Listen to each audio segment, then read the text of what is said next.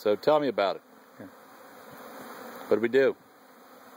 We set up 4 beehives with medium hive bodies on the bottom and frames with drawn out combs so that they can get started right away. That's where the queen is too. Then above we put deep hive bodies so we can put feeders up there. The watering cans that came with them are in there, and then each one of them has a frame feeder that is deep. We put cedar blocks in to float so the bees can get to water without drowning.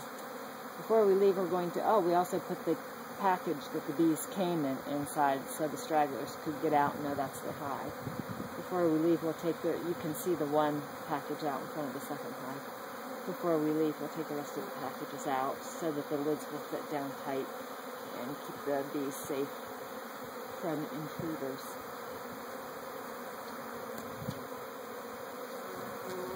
We're going to name these hives, and we're going to put the name on the front of each table. We mixed up how much stuff? We mixed up a lot. 16 pounds of sugar, or 8 quarts of sugar and 8 quarts of water, and 16 teaspoons of Honeybee Healthy, and 8 more of amino acids. And they're well fed. There's a little extra in the bucket, that's why the orange bucket's sitting there. So these are going to that common area for water.